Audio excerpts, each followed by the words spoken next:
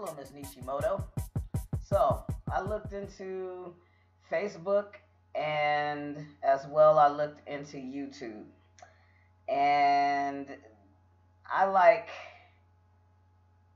both sites very much. I like the social media opportunities that you have on Facebook, as well as I really like YouTube. I'm starting to explore more marketing opportunities from different social media sites, such as Google Plus, the Tumblr, um, Twitter. You actually got me started on Twitter. So that's when I created my first Twitter account and I started to tweet people, but I found so much more success with Facebook. I like how it's easy it is to be able to post a video on Facebook.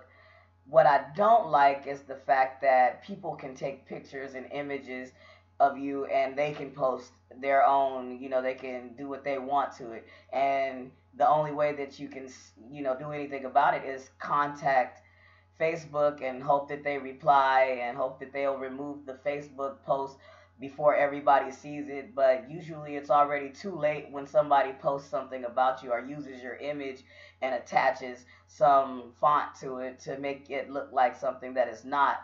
So I've had that experience as well, people putting out images that I never gave them permission to use.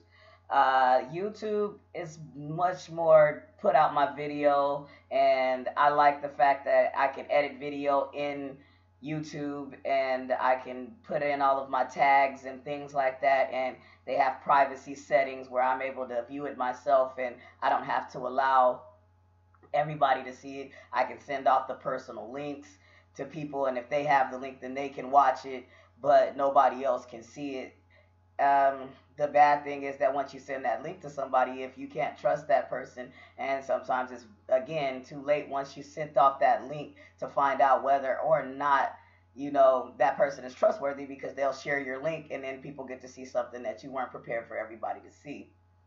Also, you have all these people that take videos on the street. So, walking down the street, and with my popularity and the things that I do at MSJC, people will take a video of me on a phone or on a tablet or a device, and next thing they put me on YouTube, and now they're getting hits off of my image, or because they caught me riding the bike down the street, or let alone if you get into an argument or anything like that, they can post it to their Facebook page or they can post it to their YouTube.